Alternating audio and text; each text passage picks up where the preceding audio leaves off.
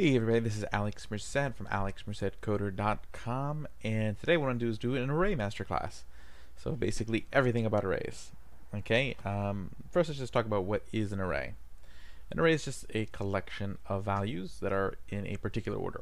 So basically, and then it doesn't have to be the same type of value. So unlike other languages, you don't have to specify how many items are in the array or what type those items are. They can be as many as you want of any type. So simplest thing to think of is just this: 1, 2, 3, 4, 5, 6. So it's a collection of 6 values, and this is always going to be the first. This is the first item, second item, third item, fourth item, seventh. And the way it works is that this is going to be index 0. Okay, so this is an array. But array is really particularly useful if you assign it to a variable. So you would just be like const my array equals 1, 2, 3, 4. Now if I want to access an item in the array, so I will just log it real quick. All you have to do is type in my r square brackets and then the index of the array. Again, the first item is 0, so it's 0, 1, 2, 3. So if I put in 0, so I'm accessing the 0 index on my array. Save 1. Okay, so that's pretty much how that works. And again, it doesn't have to be a number. I could do, let's say I created a variable with a number inside of it. Const 2 equals 2, and then put that in there. That works too. So it'll look for index 2, which is 0, 1, 2.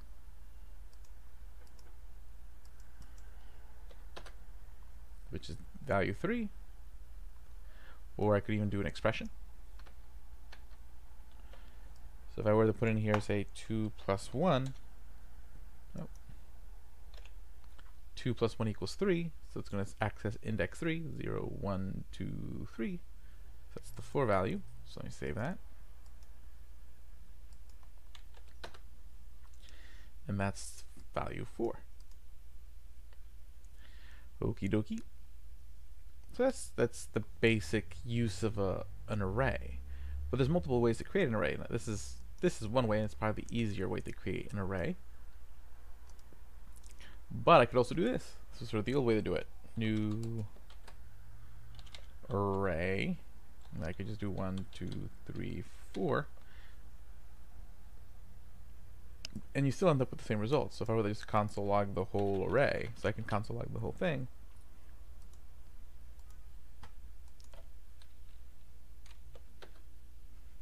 See, it's still the same thing. 1, 2, 3, 4.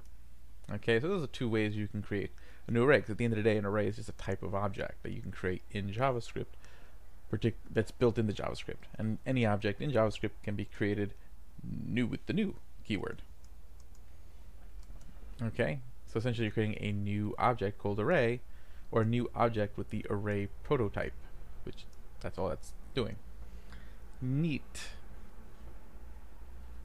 Okay, there's other fun things you can do with the array, and again, an array can have anything inside of it.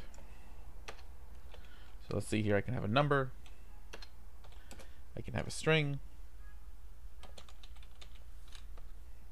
I can have another array,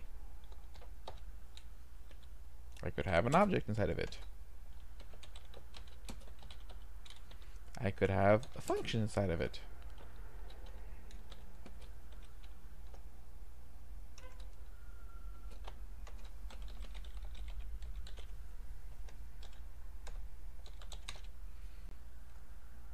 Okay, so you see that this is an array with pretty much every kind of value inside of it. And if I were to console log that array, you can see that it has everything inside of it. Oh, type error, Alex is not defined. Oh, this has got to be a string. There we go.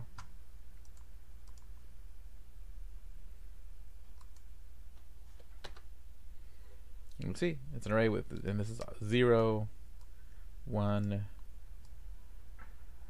2, 3, 4. Each item is always separated by a comma. Okay, So let's actually try accessing these different values. So if I want to access the 1, that's going to be 0. So if I hit save and run it, see, I get 1. Now if I access index 1, that would be cheese. So I hit save, I get cheese. The next value is 2. That's an array. So you see, if I do that, I want to get the array. But what if I only want to get one of those values in the array? This is called a nested or multi-dimensional array. So then what I have to do is put another square brackets and then say 0, 1. So if I want to access 1, I want to access the 0 index of the array that's located in the second index of my R.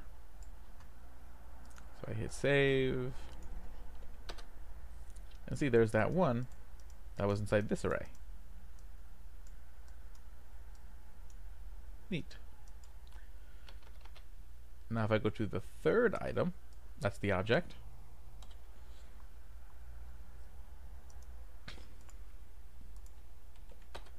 So I log that, see I get the object with the property Alex. Now if I just want to access that property, I just do dot name,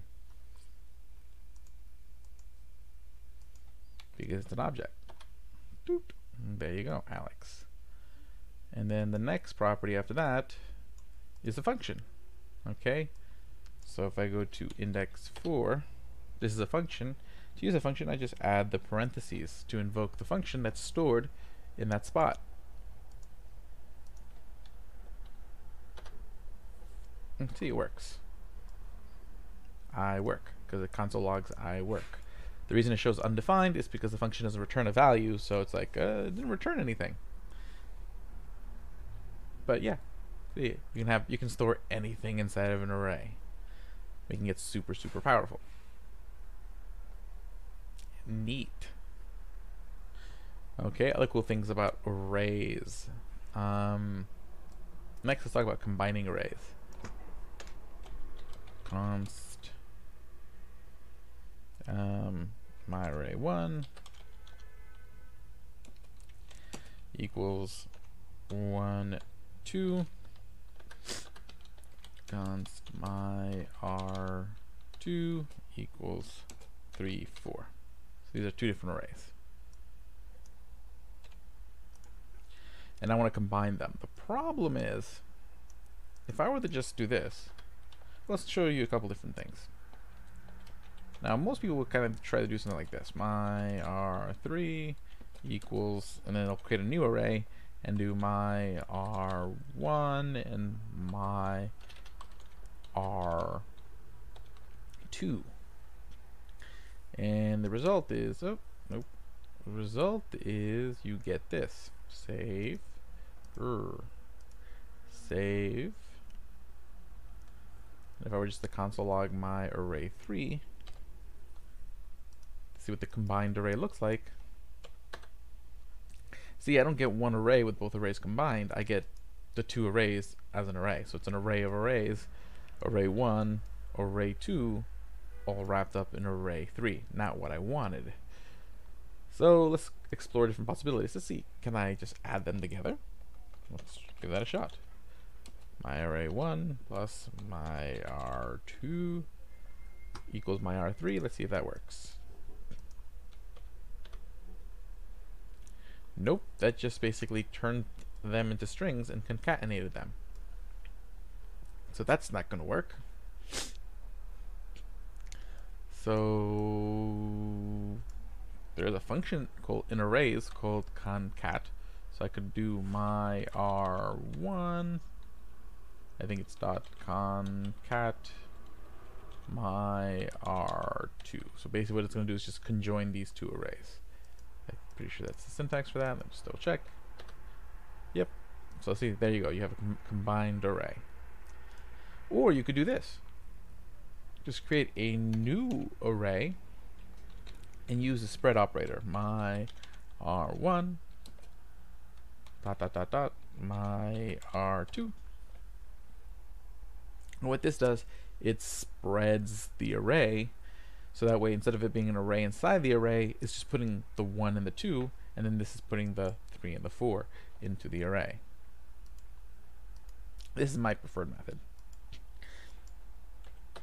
And see, same thing. You've now combined the arrays. Neat.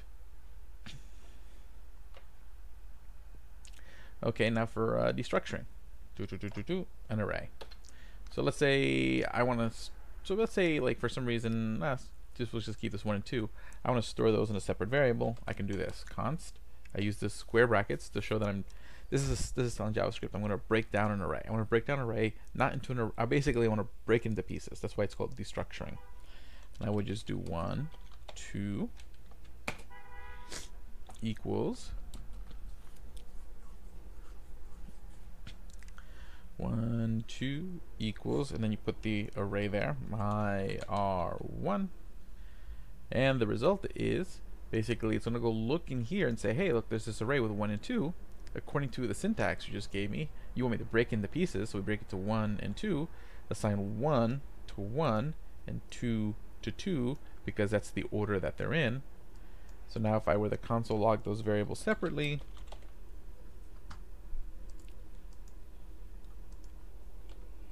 ta-da! Okay, so now those variables are actually 2 separate variables. Neat. Okay, so we've already covered a whole bunch of stuff, and there's even more stuff you can do with arrays. Arrays are super powerful. You could loop over an array, so let's talk about that. So let's just put a couple more things in here. 3, 4.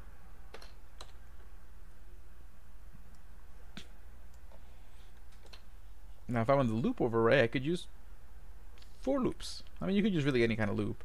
I'm not going to bother with the while loop. I really only use while loops if I need an infinite loop. But first way, we can do it with a for loop, a standard for loop. So I could be like, I'll just use the word index for my number. So index equals 0. Long as the index is less than, and every array has a property called length, which is pretty useful. And I'm going to change this back to just my R. My array dot length that counts how many items. So the my R prop, this length property would be 4 because there's 4 items in this array, but the highest index is 3 because it's 0, 1, 2, 3. So long as it's less than 4, it's going to run this loop. And then each time we're going to increment index.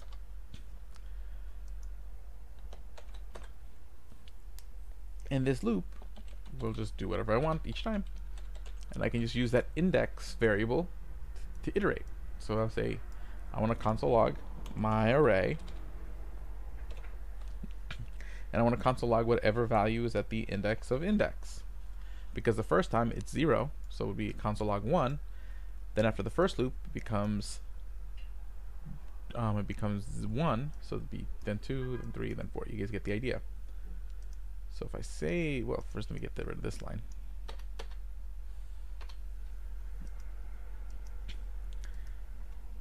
So if I get rid of that, it'll be 1, 2, 3, 4. Okay, I also could just do this. For value of my, oh no, we already have for that. So it's for value. And again, you could put whatever name here. Value of my R. So it's really just variable name for each item of your array. And you can name the item whatever you want. So it's going to go through my array, and then each time I loop, whatever the value is, in this case, first time 1, becomes value. So then I just change this to just console log the value.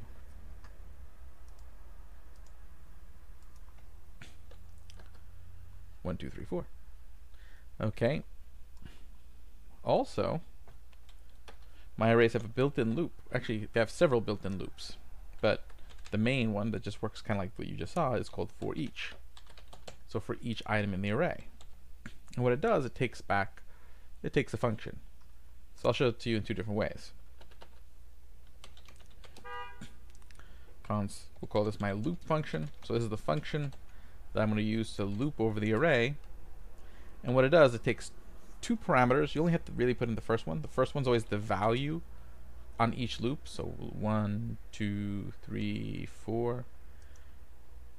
And then secondly, you can put in the index So basically, if you put that variable in there, so then it'll be like, okay, the value of the array 1 and the index 0 on each loop. Well, you can do whatever you want on each loop. So I'm just going to console.log the value, then the index. So you can see it gives you both values. And then I can just put that here. So what it does is that it's just going to execute this function for each one of these. So on the first time, for the first item, it says, okay, the value is 1, the index is 0, do the function. Then it goes to 2 and says, okay, 2 is the value, 1's the index, do the function. This is what's referred to as a callback. I'm passing a function as a parameter. Let's see. Value, then index, value, then index, value, then index, value, then index. Neat. Now, I could just keep writing my function separately like this and then just plopping it in like that, but a lot of times you're only using the function once. So what a lot of people will do is they'll just do this. Okay, I would just actually just take the actual function, instead of storing the function in a variable, just plop the function as the parameter. And there you go. And this would also work. I just don't need the semicolon here. Okay. Or that semicolon can stay. But this would also work. It's the same thing. It's just instead of defining the function inside of a variable, I'm just passing the raw function in there without any kind of giving it any kind of name, because I'm never using it again.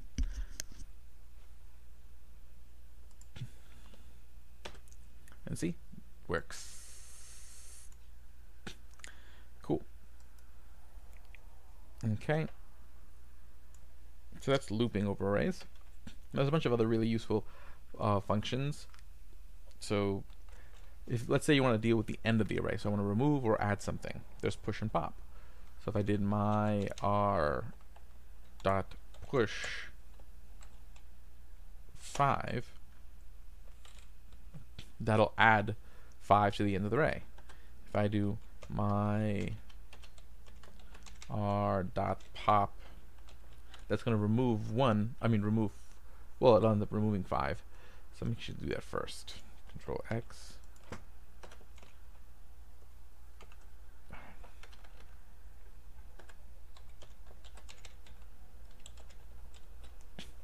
So this will end up removing 4 because it removes whatever's at the end of the array, and this will end up pushing 5 onto that spot. Now if I'm dealing with the front of the array, it's called my r.shift will remove 1 and my r.unshift will add 0. Okay, so 0 will get plopped on the front of the array.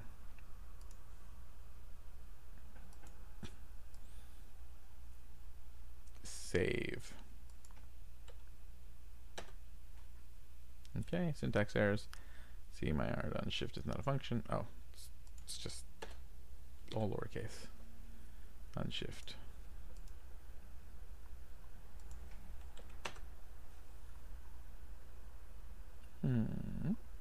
Interesting. Didn't do anything. Oh, I didn't console log anything. So it did the thing, just didn't show me anything. My r. So you'll see the array has changed. We'll have removed 4 and replaced it with 5, and we'll have removed 1 and replaced it with 0. See? So now it's 0, 2, 3, 5. So again, push and pop is for dealing with the end of the array. Shift and unshift is for dealing with the front of the array. Now let's say I want to create a mini array. I want to keep my 1, 2, 3, 4 array, but I want sort of just 2 and 3 as a separate array. I can do const second, I'll just call it second, and use my r dot slice.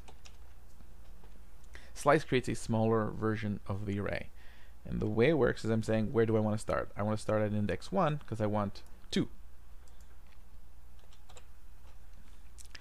and I want 3. I don't want 4. So 3 is index 2, but with the way this works, it cuts up to but not including the other index. So then I'm going to put index 3 here. So it's going to start at 1 and keep going till it hit index 3, but doesn't take index 3.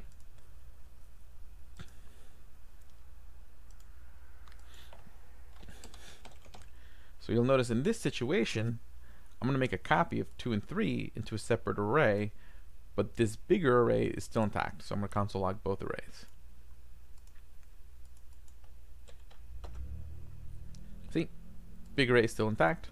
Small array still, I now created this smaller array as a slice of that bigger array. Now if I use splice on the other hand, the way that works, if I did the same thing, it would be I want to take out this thing in index 1, and if I just want 2 and 3, I'm going to put 2 here, because the 2 represents how many things I want to take out. So I want to take out 1, 2 things.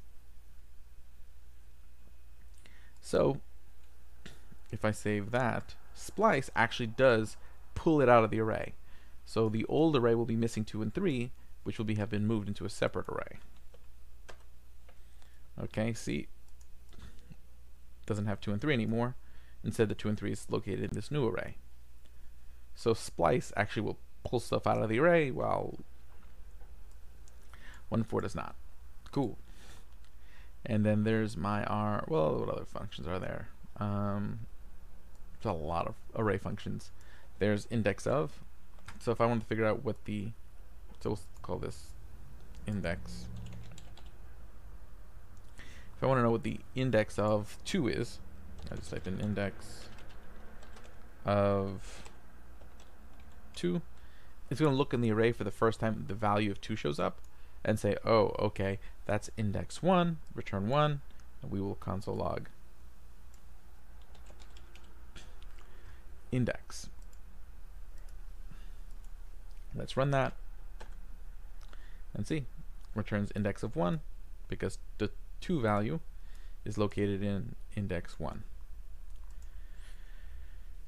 Cool. And let's say you don't know what value you're looking for. You just know, let's say you want to find the first number above 2. You can use find. And this also takes a function. So there's a lot of these, what's called callback higher order array functions. So, and most of these, what they do is they just take like a function that returns true or false. So once again, just like all of these, value, I could do index. So I could be like value index, arrow function, and I just return whatever my test is. I could just do a whole complicated function if I wanted to, but to keep it simple, I'm just going to return, you know, is the value less greater than 2. So it's going to go to each one of these and say, is this greater than 2? No. Is this greater than 2? No. Is this greater than 2? Yes. Return that value. And it's going to return me 3. So it's kind of a way to search your array, but only finds you the first value. See, and found if it brings me back 3, finds me the value. But what if I wanted the index of that value? Then I just do same thing, but find index.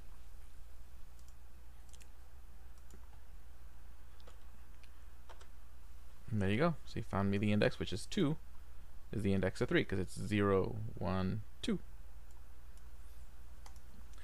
And let's see if I want to. Other thing I can do is I can do .sum. So what sum is saying is, does at least one of the values pass the test?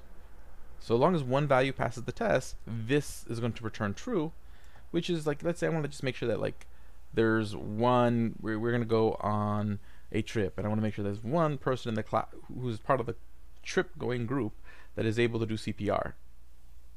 I might have like an array of objects that also that as a property shows do they know CPR, and I'll just go through each one and say return does CPR equal true, and long as it returns true for one of them, then we're going to be like, okay, we're good to go on the trip. That's sort of where you would use sum, where you'll see like it's going to return true now. See, true, because first it goes, is this greater than 2? No. Is this greater than 2? No. This is greater than 2? Yes. We're good. Now let's say I said everybody in class needs to know CPR. Then I would use every, which does the opposite. It says if one of them doesn't pass the test, then you fail. So if one person doesn't know CPR, we're not going on the trip. So this is going to end up returning false because the very first one fails the test. Already not greater than 2, we're done, move on. All of them have to pass the test, which is this, returning the value greater than 2. If that doesn't resolve as true, then they failed the test. So that's false. Now, two of my favorite functions in arrays are filter and map. So let's talk about filter and map because they are amazing. And what they do is they give you back new arrays. So let's say I want an array that only has the values greater than 2. So it does the same thing. It's going to run a test on each item, but it's only going to give you an array with the items that pass the test. So it's going to be like not greater than 2, not greater than 2, greater than 2, greater than 2. So I want to get a new array with just 3 and 4. Because again, it's all taking that function. So I'm just passing a function as a parameter here. That's all I'm doing. Okay, I could, like you saw earlier, I could write the function separately and then just pass in the function. But this is a more typical way of doing it. Okay, but if I hit that, see? Only 2 things passed the test, so I filtered out only the values I wanted.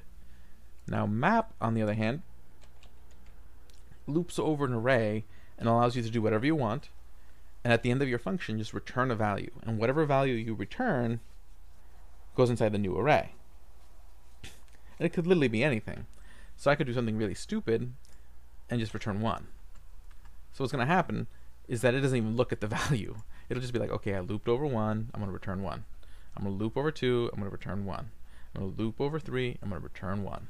I'm going to loop over 4, I'm going to return 1. And because of that, I'm going to end up having an array of 1s, which is silly. See, so it just gave me back an array because I said each time you loop, return 1.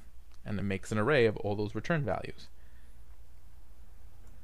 What's more interesting is to actually play with the value. So I do something like, we'll take whatever the value of the array is right now, multiply it by 5, then divide it by 2. So the first time it's 1, so 1 times 5 is 5, divided by 2 would be 2.5. This times 5 is 10, divided by 2 will be 5. This times 3 is 15, divided by 2 would be 7.5. And this would be 20 and 10. So you get you should get an array with those particular values because that's the result. And there you go. See, 2.5, 5, 7.5, 10. Because each loop is just going to run the function against that value, and whatever the function returns goes in the array. This can be really powerful because maybe I have an array of like students that just graduated and I want to go change all their statuses to graduate. So what I can do is do map and basically change their status to graduate 1 by 1. Just have the function return a new version of that student object with the graduation property changed. Okay. And then you can even compound these, okay? But then that's what you start ending up in what's called callback hell when you have too many callbacks inside of each other. But I'm not going to quite go there right now. And I think that's a pretty thorough going-ons of arrays. So that's the Array Masterclass. I think that you kind of know pretty much everything, or all the stuff that you should know about arrays, without getting into some like super crazy stuff. So enjoy. I'll see you guys in the next video. Have a great day and enjoy.